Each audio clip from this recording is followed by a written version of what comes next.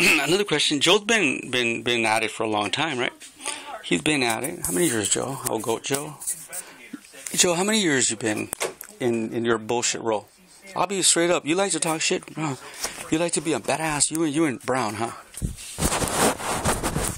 And now you got your other bitch, Kamala, right? The point is this. In all those years you've been there. Hey, Shakira, I love you.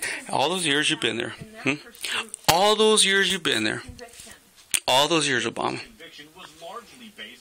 What have you done? Where you work? How many hours? Where is your check stub? Bring it forward. Joe Biden, where is your primary job before you worked?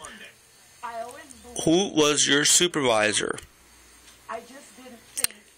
Clinton, where did you work? Your law firm, what type of law did you practice? Obama, where is your whatever degree you have? Is it accredited and by whom? And what law?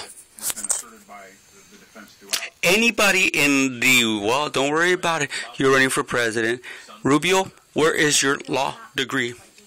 And by whom and who accredited? Do you see the difference between Ray-mon and AC? I don't want you to believe in anything other than the truth. ACO, ACQ, doesn't matter. I have experience in doing something.